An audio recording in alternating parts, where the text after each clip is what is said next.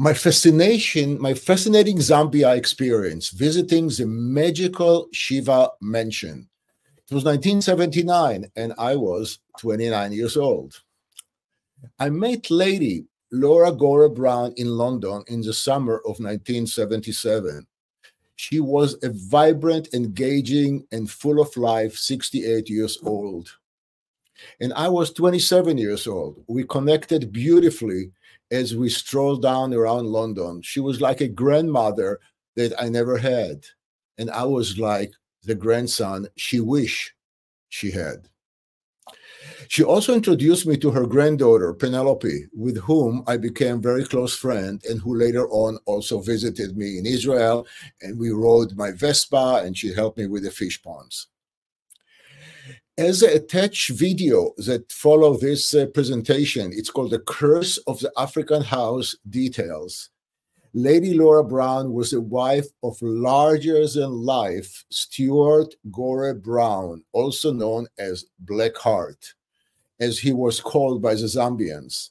He was a British soldier, pioneer white settler, British lord, politician, and rare British white supporters of the new independence in Zambia in 1964. When he died in 1968, independent Zambia celebrated the first white man funeral, which was kind of so unusual.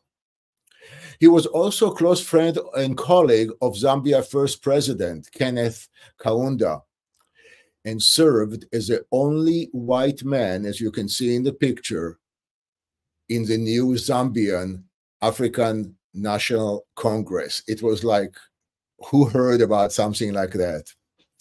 Hearing the numerous stories about the huge, famous Shiva mansion, which was also called the last bastion of British colonialism, presented in details in the attached video, I was determined to visit Shiwa Palace, or what they called colonial dream, especially after I learned that the Queen of England has visited, came on the small runway and visited Shiva House herself.